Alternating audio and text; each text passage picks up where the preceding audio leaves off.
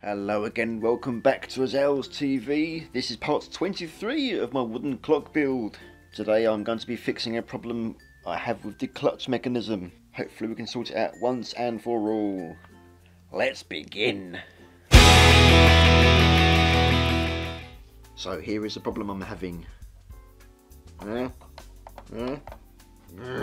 So basically, so that I could set the time and everything else stay still, I put a clutch in the minute hand. It connects this pinion right down in there to this great wheel here. But even though I've tightened the clutch up and I've put preload shims in there and I've taken the spring out and I've stretched it and everything else, it still slips slightly. So when this cranks round, oh boy, it doesn't always track. If it jams up even slightly in here, it makes it just slip back ever so slightly.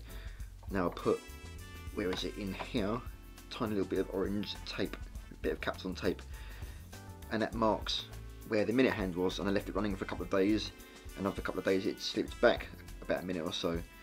Not much, but the fact that this is still keeping track of time and this isn't means that the clock itself works, it's keeping good time, but the mechanism itself is slipping, which isn't acceptable, so I need to fix that.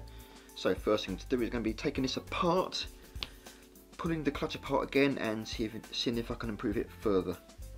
Fun times.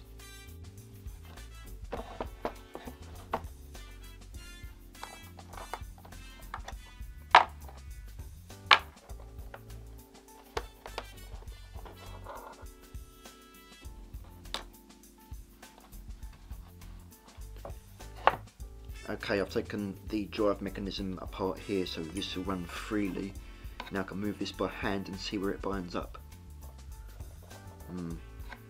I'll line the hand up with the Kapton tape here.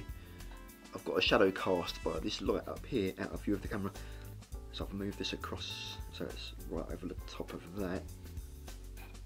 I can now see where it slips, if it slips at all.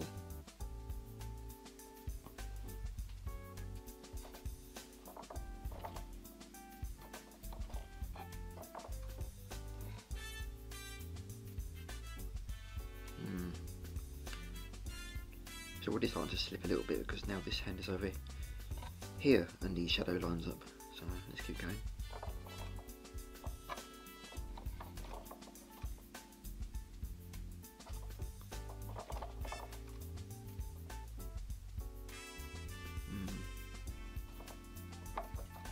Okay, there is a slight area here where it rubs. See how it kicks out? And that looks like this tooth down in here, I think.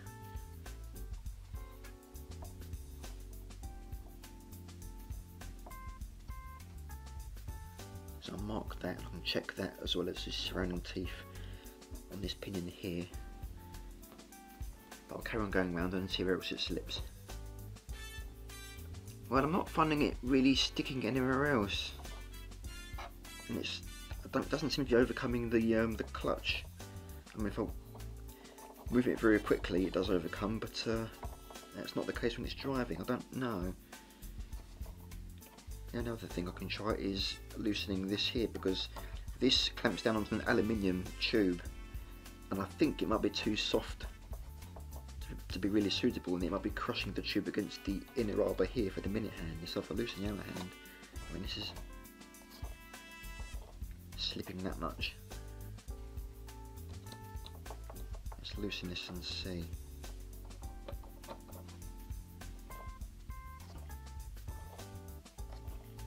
That's about the same. Not really sure, it's not definitive. I'll carry on taking that apart anyway because I've got one other thing I can try.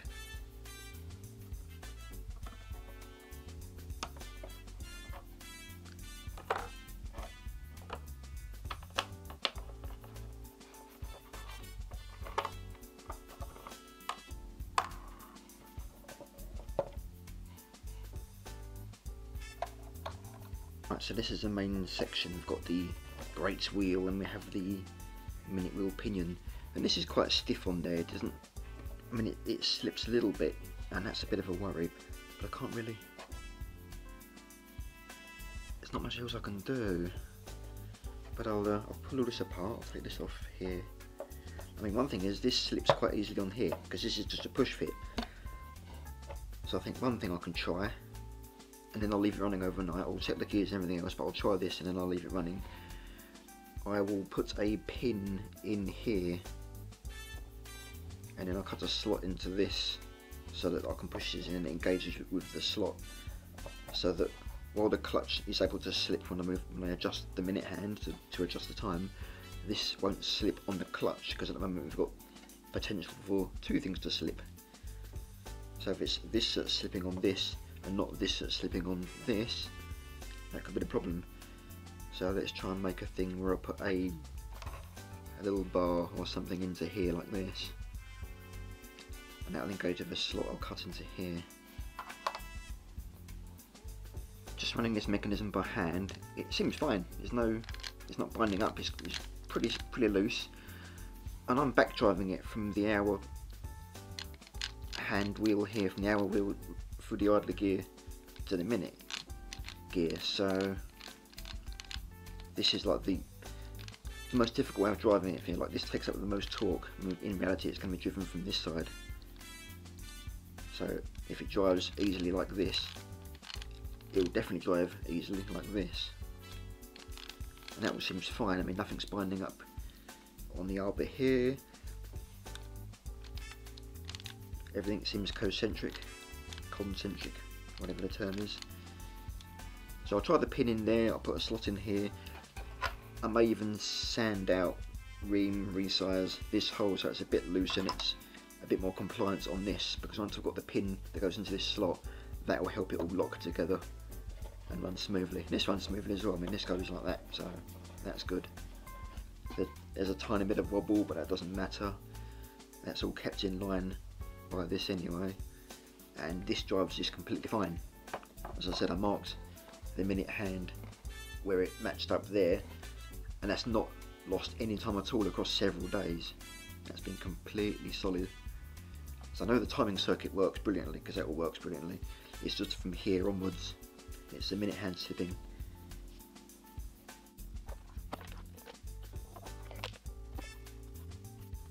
It seems to bind slightly here as well. If I turn this, the hour wheel and the idler wheel, the idler gear, it binds up ever so slightly in there.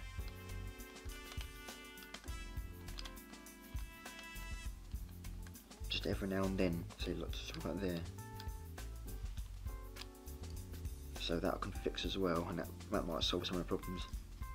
So a few bits to adjust. Let's get right down to it. Oh yeah, look, I can feed it now. So right in there. That might be one of the problems, but we can fix that. That's all good. Oh, this is the fun stuff right here. Yes, we have penetration. That's always good. Okay, I'll put this over this, and I'll mark out where the hole needs to go with the slots in this part. I can't push this too hard into this because the whole thing moves back and forth, and it's right on the very edge of the plastic. I don't want to skip over it. I'm hoping this is enough of a mark that's left. Yes, yes it is. Good. This is where everything goes spring-a-thinging everywhere. This is precisely what we don't want. Oh Jesus. Good. Oh, yeah. Hooray. Okay. Now I can. That's the bit I want. Good.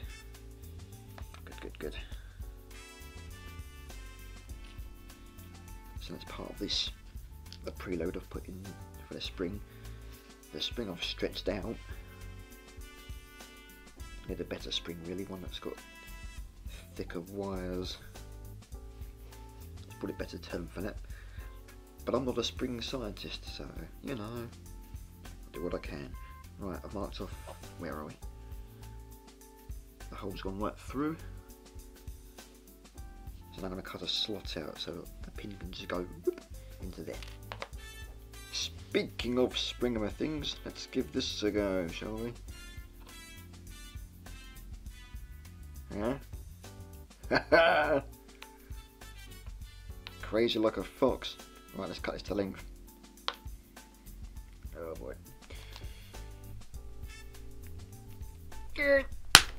Go!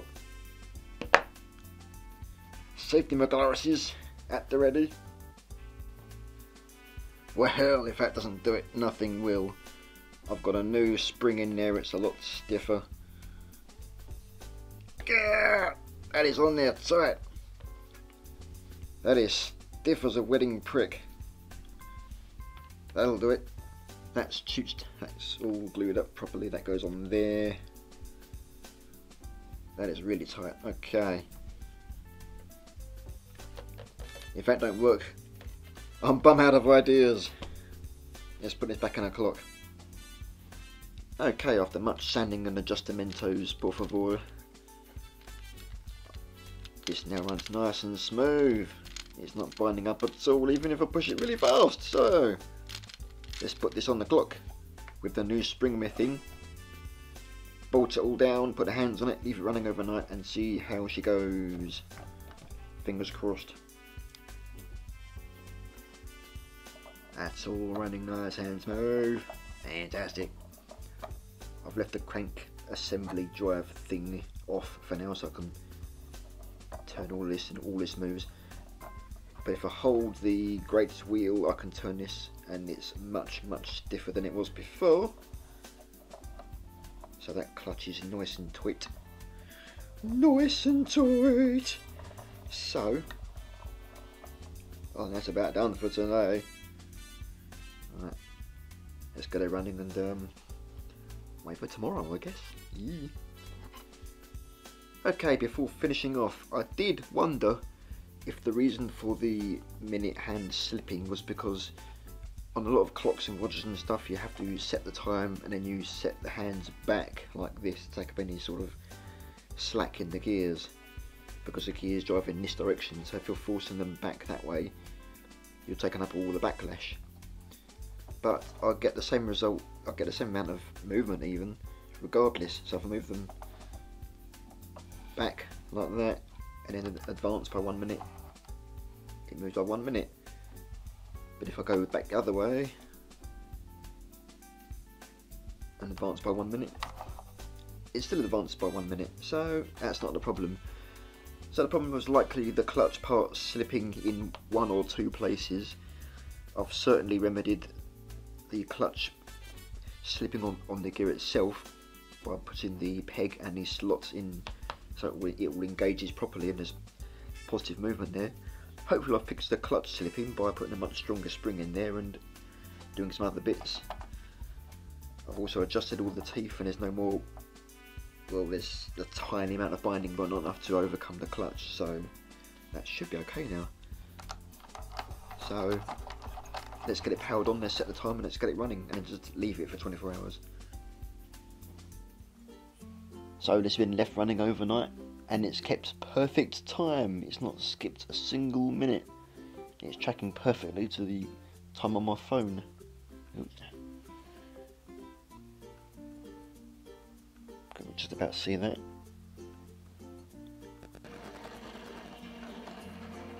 There you go. Excellent. So that's it for this week. Next week hopefully I can start working on the front case section. So tune in then to see me complete that and actually put a glass or a plexiglass or something cover on the front. If you're not already subscribed, then get subscribed and hit that notification button so you know when I upload, because I put out a new video every single Tuesday. Give the video a big thumbs up if you liked it, or a thumbs down if you didn't like it. Leave a comment down below if you have any questions or anything like that. And until then, I'll see you next week. Have a great one. Thanks for watching.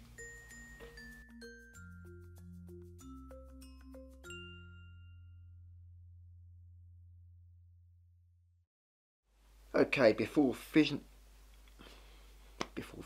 what the